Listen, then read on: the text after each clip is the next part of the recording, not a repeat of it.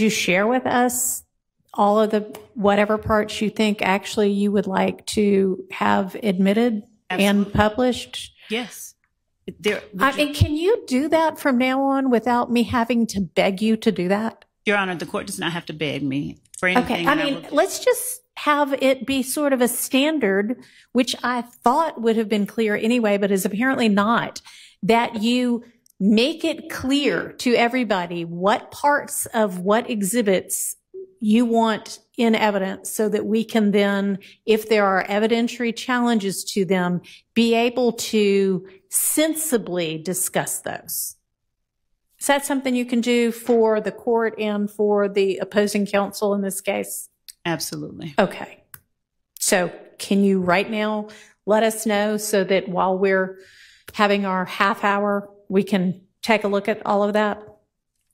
Sure can, Your Honor. All right. Thank you. You're welcome. Hey y'all, welcome back to Crime Chronicles. We're so excited you're here and would love for you to tap that like and subscribe button in order to become part of our crime-loving crew. Here at Crime Chronicles, we dive into all sorts of intriguing cases and even take requests for the mysteries you've been dying to know more about. Today's video will look a little bit different than usual, but without further ado, let's get into some of the recent times the courtroom has been absolutely fed up with Miss Love and was not afraid to let her know about it. Example 1. I'm not going to do this anymore. I'm just not. We are starting right now. It's 1:20. So we have talked to them. We have said we don't agree. Then file a motion and get it before me, and we'll take it up. Both of you all have equally responsibility to do that. The information they are seeking. Oh, it's going to be inadmissible right now. I'm saying, Judge, that you said to file a motion. There's nothing. I'm not going to have any more discussion about this, madam. I'm not. Talked to them this morning about that. Well, you know what? And I attempted to try to talk to them earlier this week. Well, then that's why we have to. So the court punishes the state because the defense. I'm not punishing anybody, but but prior preparation prevents poor performance. Be prepared, Judge. That's why I sent them what I sent them last week. A whole week and a half ago, 2 weeks, Your Honor. And I have said I would like to discuss. Our jury's coming in, madam. Our jury's coming in. Example 2. Okay. Anyway, well, so how much longer are you going to have with this witness? Not an hour, about 30 minutes, not even that long. 30 minutes more with this witness? 10, 15. I can count the questions for the court. Okay. Again, this is redirect. It is. So these are. I don't want you to count the questions. I just want you to stay focused. Do we have an answer to the question how long the next witness is away? No, Your Honor. Okay, well, let's just continue with the redirect, and then there may or may not be any recross, and then we'll see if the witness is here yet, and they better be. Seriously, I know. Okay, so let's get the witness and get the jury. Example 3. My motion is a motion for mistrial, based on the actions of the prosecutor. My objection initially to the item was that it contained hearsay. The state represented at the bench that it was not hearsay. There was no hearsay contained in it. We did not address the issue of what the state already knew, which is that there was a phone number attached to it that she was going to try to elicit testimony from this witness about who that phone number belonged to. That in and of itself is speculation, but it's certainly hearsay. The document can't authenticate itself. I believe the site for that proposition is Twiggs versus State. It's 315 Georgia Appeals 191. So this witness can't look at a document and say that it says this phone number is from Justin Cobb's Instagram or social media posting, this is who it belongs to. So that was my objection. I believe the objection was well-founded. I believe the state purposely put that up there after misrepresenting as to whether or not it contained any hearsay in it. And based on that, I would move for a mistrial.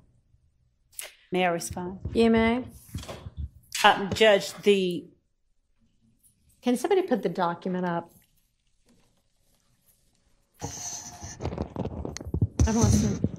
Yes, yes. Would you put it up?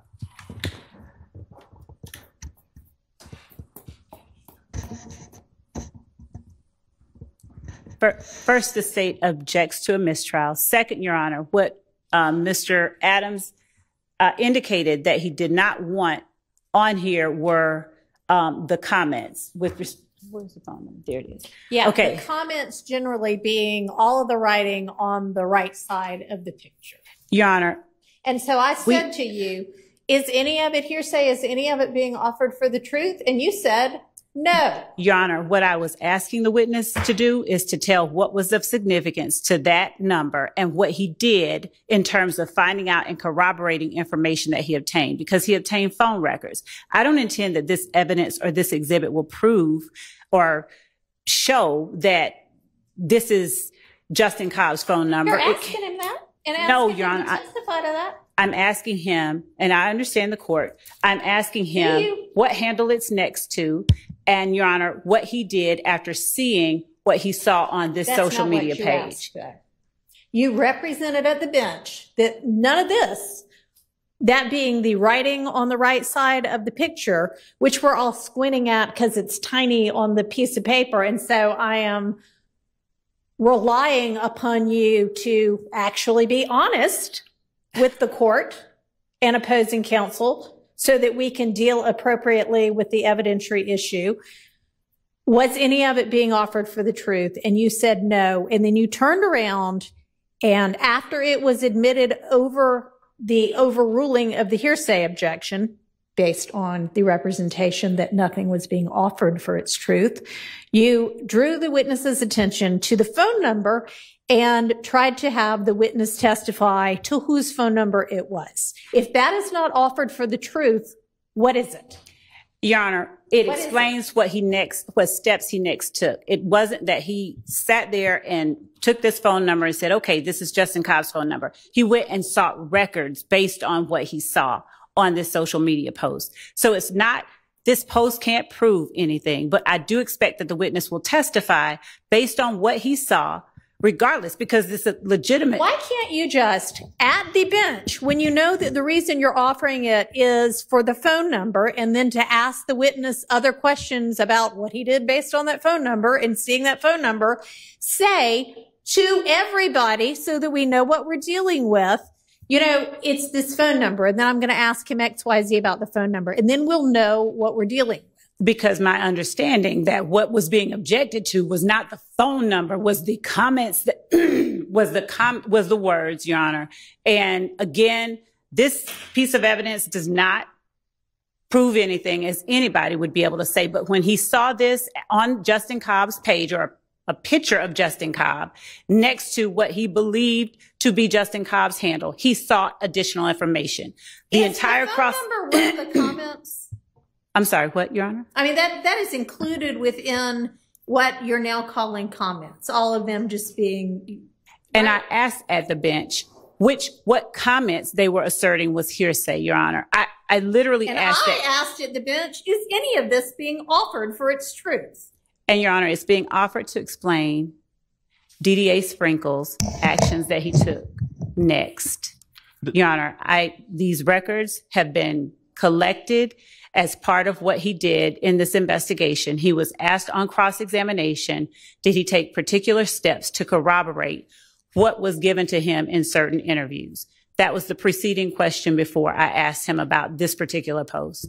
So the state intended and intends to introduce the records that DDA Sprinkle produced or obtained after seeing this post. This post can't suffice to prove that that is Justin Cobb's number. This post only explains why DDA Sprinkle got the number and why it was significant to him in this investigation, where his steps and actions are being questioned. But you know, Judge, we don't get there. I hear what the state's saying, and it's disingenuous. We don't get to the second step that they're talking about, what records he procured and why he did what he did, unless we go through the hearsay statement that's contained in the portion that I objected to. And the court is accurate. I was there. And I asked for everything that was on the right side, all of the verbiage to be, I said that that was hearsay. The state said it was not. It clearly is, because to ask him that specific question, I mean, listen, none of us are obtuse here. It is what it is. I think that the state was disingenuous about it. The state's being very slippery in regards to their response to the court's questions. I think it's willful, and I think a mistrial is appropriate. And I'm asking. I can't figure out what it is. If it's disingenuous, if it is that, I don't want to malign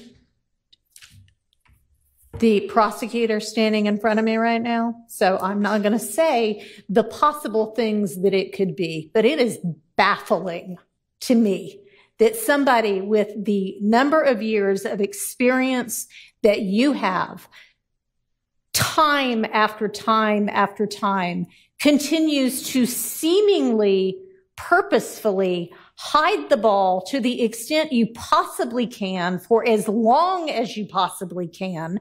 And I really don't want to believe that it is purposeful. But honestly, after a certain number of times, you start to wonder how it could be anything but that, unless it is just that you are so unorganized that you are throwing this case together as you try it. And I am sorry to say that. Example 4. And I also, at this point, am going to admonish and rebuke you, Miss Love, to pay careful attention to how you ask questions and what you put before the jury. You should not have put that factual rendition before the jury as anything that this witness admitted to at the time of the 2027 guilty plea.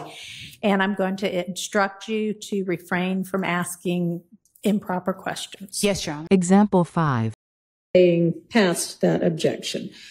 Miss Love, I think one thing that, no, you need to listen. I think that one thing that needs to happen is when an objection is made and you are given an opportunity to respond and I make a ruling, even if that ruling is, please clarify, that you then need to obey what my order is instead of continuing to argue. Your Honor, when I ask for clarification and consideration, I believe that as an advocate and as a person who is actually representing the victims who have been victimized in this case and who is representing as much as actually more than an officer of this court, and I represent something, I believe that the state has as much right to express, to request, and to ask for consideration and for an allowance to ask the questions that it wishes to ask as the defense does. I believe, Your Honor, the objection that was made, and I understand what Mr. Shart said, but there are a couple of things at play here. One, Mr. Shart is well aware that Mr. Zachary has said that his client was with him. He has said it in the interview that I'm holding in my hand. He is not being honest with the court when he is claiming that Mr. Zachary had no idea what I was talking about. I literally said Shannon, Demikion, and Muktum, and I asked him how close he was with each of them. Right. And then we went from that to his girlfriend, and then it was not unreasonable. And the objection could just be, vague, but it was not unreasonable to object to make sure that it was clear what the question was, who the they was in the question. And when I say clarify, that needs to be the end of it. And you need to ask a different question, rephrase the question, and let's move on. And there shouldn't be an issue with it. Yes, Your Honor. If the state is not allowed to ask for clarification or consideration, that I understand. I don't know what you mean by that. Your Honor, when I ask... A clarification of my ruling? Is that what you mean? When I ask for permission beyond what the court has instructed, I did not know that I should not do that, so I won't do that anymore. That's not what was going on. You're basically, it seems to say, I'm asking permission to do something other than what the court has just ordered me to do. And so if that's what it is, then no, you cannot do that.